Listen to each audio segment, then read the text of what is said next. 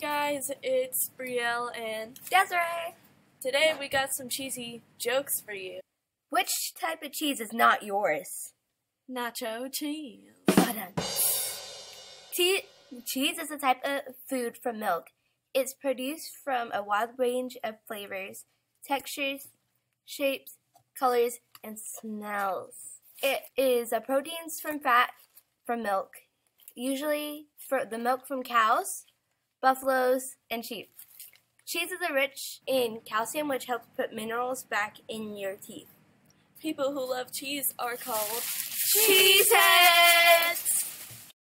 You can go ahead and put that online profile. Wisconsin produces the most amount of cheese in the United States. Okay, maybe you could have guessed that. But do you know the other two states that produce the most cheese?